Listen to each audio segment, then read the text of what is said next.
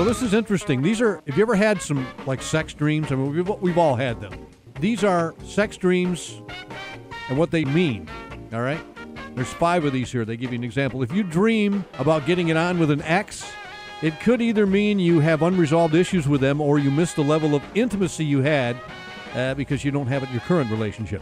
Getting it on with a celebrity could be a sign that you're not satisfied with the person you're with, but odds are it's just your subconscious living out your twisted little fantasy, so you probably don't have anything to worry about there. Getting it on with a stranger might be a sign that you're not satisfied with your sex life, or the stranger might just represent a change or opportunity in your life that's stressing you out. Dreaming of your partner cheating on you.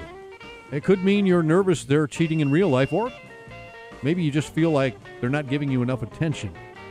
And finally, if you're dreaming about getting it on with your boss, unless they're drop-dead sexy, it probably just means that they want more power and control in your life. And the reason? It's them in the dream if they have those qualities. Dreaming you're getting it on with your boss. And guys, if your boss is a dude, maybe you need to do a little soul searching.